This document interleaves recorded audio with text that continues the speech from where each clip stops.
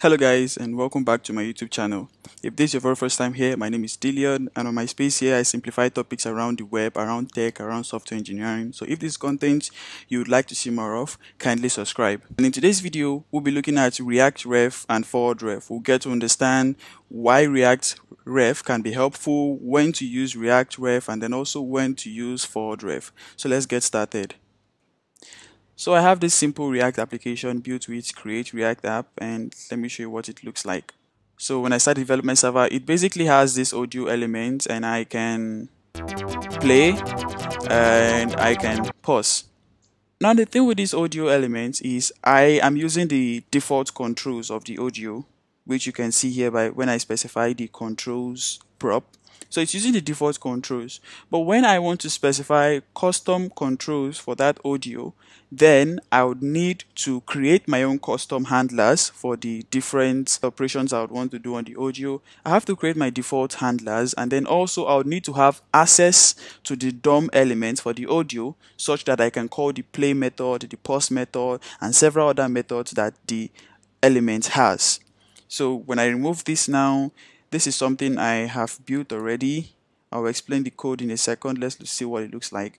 So this is it here. I have my own play button and I have my own pause button. Now over here in the code, like I told you, we needed to have access to the audio elements. And when you want to have access to an element on the DOM, you use DOM methods like get element by ID, query selector, by class names. There are several, there's a lot of them.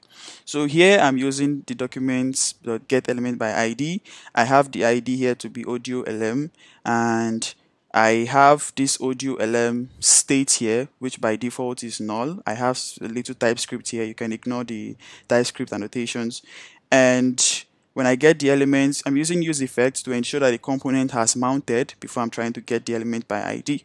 And after getting the elements, I update my states of the audio elements, and this is it here. Then I have this on toggle play pause method, such that if the audio, when the method is called and the audio lm state is not null or is not undefined, is true-t, then I check if is playing, which is another state for keeping track of the audio playing. If it is true, then I call the pause method on the audio element and I set the is playing to false.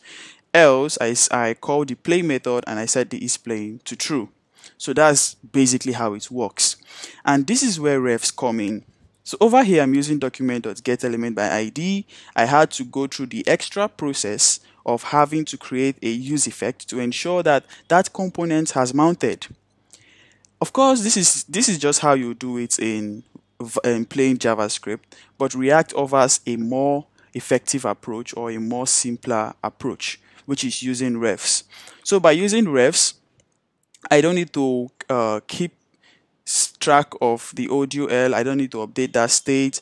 I don't need to have this use effect here, and my toggle play pause would look something like this, and this is the audio ref here.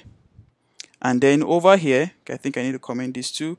And then over here, I add the audio ref, which I created up here. Use ref, which is an HTML media element. This is also TypeScript. You can ignore that. And then null. And then over here, I have the audio ref variable assigned to the ref attribute. Now, using this provided by React, I have gained access to the audio element. This is basically creating a reference above here, the audio reference, and you are attaching that reference to this element over here. So now this will give you access to the DOM element and the DOM properties. So here, it's going to have all of those. It's going to have the DOM elements in the current property of the audio ref. So on the current property, I check when you're trying to toggle play pause, if the current property has a true-t value, which means it's the reference is actually attached to a component or to an element, then I just give it a different alias. I change the current to audio lm, and then I call the pause method and the play method, and let's check if our code still works. And yes, it still works. That's basically how it works. We create our ref here, our reference here, and then we attach it to this audio element, and then we can, using the current property, we can call the pause method, the play method, and then every other method that the element will be exposing. So that's how we do it with refs, and this is when to use refs. So instead of using the DOM method, instead of having to create a use effect to ensure that the component is mounted, having to manage extra state, you can just use the refs directly. So when exactly do we use forward refs? As we can see in this audio component here, this audio component has the direct access to the reference. It calls the play method, the pause method. It manages the controls on its own. But then what if we wanted to give this app component, which in this case is a parent component of the audio component, if we wanted to give this app component access to this reference so that the app component here could call the play method, the pause method, that's where we do a forward ref. So forward ref is basically a way of passing ref from parent component to a child component. So in this parent component here, we create the ref using the use ref. I'm going to add my TypeScript. You don't need to worry about this for now. I'll just give it a default value of null. And we'll give this audio components, we'll pass the ref into this audio component. And then let's see how we use the forward ref. I'm passing the ref into the audio component, and then over here, this way I use the ref. So I'm going to change this function component a little. And then this way I call the forward ref. It's a method, and it's going to receive a callback function. And inside that callback function is going to pass two arguments. The first is props and the second is ref. And I'm going to move everything from here to here, and I don't need all of you, and boom. So I also want to add some TypeScript here. So this is going to be the HTML media element and my props.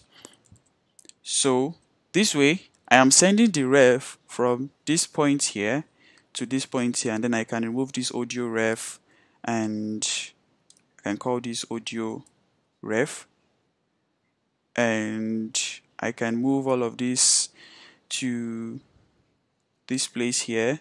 I can move the toggle play pause to this place here. I'll call this audio ref, and I'll call this the audio ref. For this audio ref here, I'm going to come to this ref here, and I'm assigning it to this audio ref, and I can move this is playing from this place to this place. Can get rid of all of this, and I can move these buttons from this place down to this place here.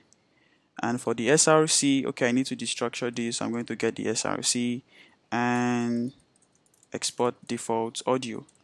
So as you can see now, all of this, the parent component created the ref, and the parent component passed the ref into this audio component. And then now this parent component can manage the controls. It has access to the ref. And let's say that I think there's something missing here. Okay, there's an extra bracket here. So now let's see if this still works. So here's our app, and then when you play and when you pause, you have that. There you have it. There are so many other advanced things you can do with refs. Refs don't always have to be DOM elements. You can create refs for numbers, for objects, but here we have seen how to use it for DOM elements. So that's basically how you use ref, and that's how you create a forward ref.